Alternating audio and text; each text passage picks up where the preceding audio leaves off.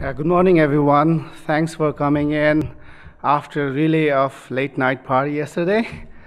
Today, I'll be talking more about like the barriers and the opportunity that WordPress has created in WordPress Nepal community. That's so wonderful. I'm so privileged to be here and presenting in front of you all. And thank you all listener who is listening to me in the live cast. Good evening to people in Nepal. I'm Sakin Shrestha, and I'm from Catch Internet. I generally do develop themes and plugins, and you can follow me on Sakin Shrestha.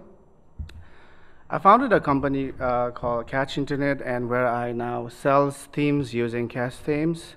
WordPress changed from theme developer to a tech entrepreneur, and I have now co-owned various companies like Theme Palace, WordPress, Nepal Buzz, and ThemeReview.co.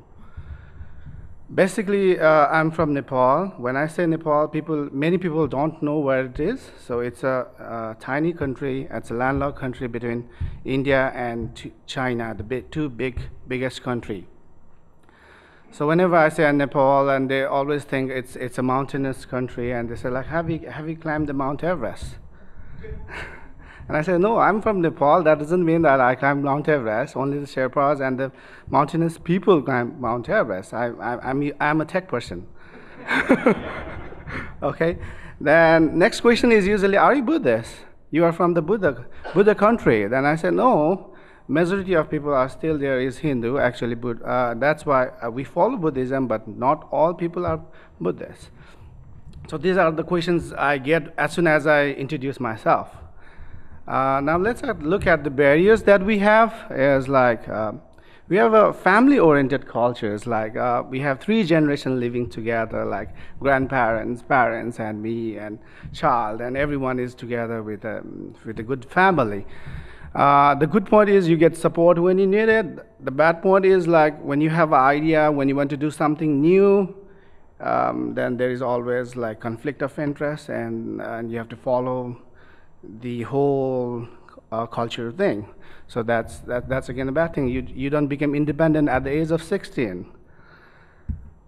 And the career choices basically in Nepal is like, okay, you want to be a doctor, or you're going to do agriculture things. Otherwise, there's not much career choices. So we are taught like that, and we have lots of dreams. We want to be like artists, or we want to be tech people, or designer. Then they will say, oh, why you want to be a designer, or you want to do art? How you going to make your living? So we have to study education accordingly, and our head gets turning round and round. We don't have a startup culture. There's nothing called like a garage startup, or like you start from your living room, but then when you say like, I want to do a business to your parents, then they will say, do you have money to do it? I cannot give you that much of amount. In Nepal, it's considered when you want to do a business, you need to have a lot of money to do a business, but it's just a misconception. Now the misconception is that it's a tech generation, but then parents, we live with our parents. That's why when we are doing a lot of computer things, they are thinking that you're not studying, you're just playing around. So don't play around, just read your books. So reading book is only considered as studying kind of thing. And when I say like I'm a computer engineer, then they will say, do you make keyboards? Do you repair my computers? And then the uncle and aunt will come. Oh, gentleman, can you come to my home and repair? It's been down since last week. So those are the things. It happens all the times, and there's nothing called software engineer kind of thing. So. And my story is not much of a different. I followed all the cultural things and went to study, and then graduated MBA from Singapore. And then I said, like, oh, my parents was really, really happy with that. Okay, that's great. You have done it. And I said, okay, I have done it. Then that was just the beginning for me. I didn't know what to do. Then I came back to my home country. I loved IT, but then I studied management, MBA. So what I thought, like, let's join an IT company where I can use my IT skills that I've been practicing from my grade 8 so that I can do IT as well as management. Then I joined this company called Digital Max Solutions, which helped me a lot. They hired me as a human resource manager. At the time, this was the back in 2007. It was one of the biggest company in Nepal with 30 employees, and then but they were using custom PHP and custom software. So we are having a lot of problem, and I was given the opportunity to update this site regularly, but then I have trouble always updating, and then I choose like, okay, let's do it in WordPress. Then the management team said, okay, how can WordPress do all the content management system? It's just a blog. Then I had to do it in my weekend time. I just converted this site into the WordPress, and that's how the story changed. The company started doing all the things on WordPress. Then luckily I went to Australia, Melbourne, and there I attended WordCamp Melbourne in 2011. So that was the good thing. And I love WordCamps. I love attending WordCamps because that inspired me a lot. It has changed my life. It has changed whole lives of others. And it has changed lives of WordPress Nepal. They were very welcoming. They were very charming. They were helping, exchanging ideas. There's nothing called competitions. So I said, wow, if I can simulate these things back in Nepal, then Nepal can build a good IT culture. I went back to WordPress Nepal. So in the same way, my friend Chandra Morgan was also in WordCamp San Francisco, and he came back, and we three, Chandra, Ujjwal, and me, founded the WordPress Nepal community back in 2011, end of 2011. So we decided that we're gonna do WordCamp 2012, and we're so excited, but we don't know where to start. It was a humble beginning, and we were like only 5 or 6 people doing meetups in like cafes or restaurants, and then also meetups at home playing games and all the things.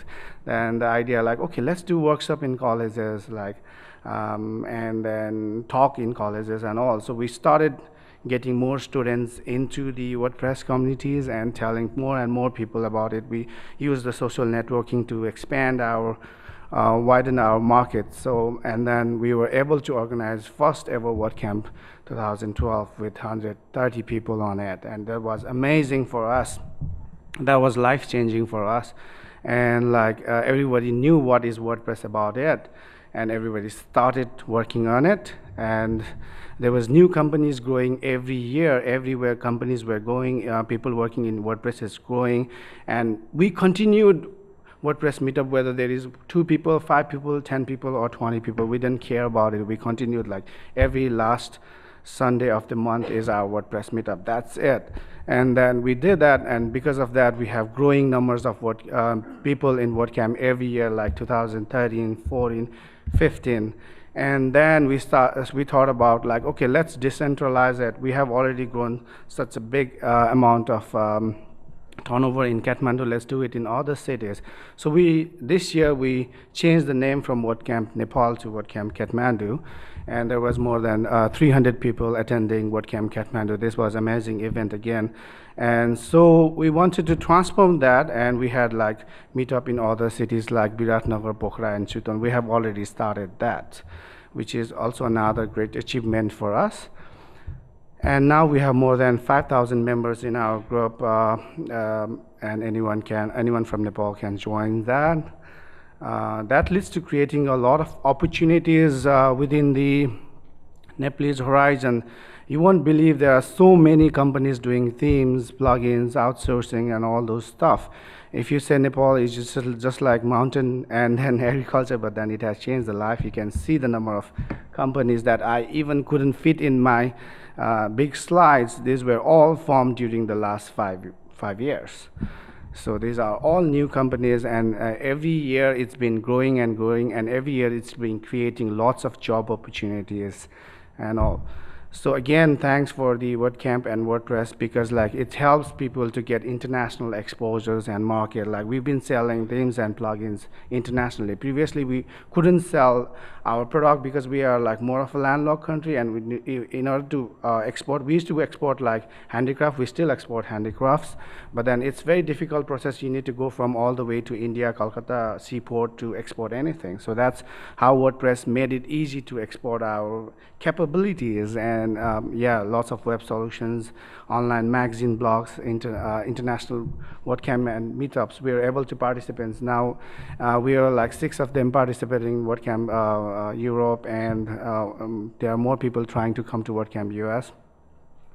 It also creates a lot of freedom to expressions, and then because the WordPress is a platform where you can write a blog, and there is a newspaper, online newspaper nowadays. Previously used to just focus on like government sites and government TVs and radios, which is filtered out, so we don't know what exactly is happening. So this is how WordPress has changed. Again, now anyone can easily build a website and change the informations, and it's been changing the mindset of the people from last 6 years. Our parents are proud, even my parents are proud to say that, okay, my son does WordPress work, and he's been doing a good living out of it. So they proudly says it's a computer engineers.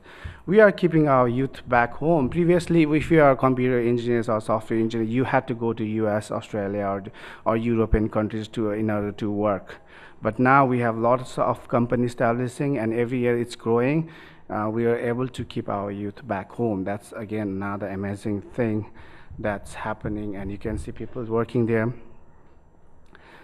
That's why now I like to conclude by saying that, okay, it has break our social barriers, all the barriers that has been there. Now it's like WordPress changed the life a lot. It has created entrepreneurship. Now people are starting doing business from their garage or their living room, their kitchens, whatever they have. They just need a laptop and then start learning from YouTube and Codex and all those things, and they can start businesses easily. There's lots of job opportunities. Actually, I'm glad here to say that we have actually shortages of WordPress developer in Nepal. Like, we still need to train people when we are hiring. That's why it's lots of opportunity if you are in WordPress in Nepal.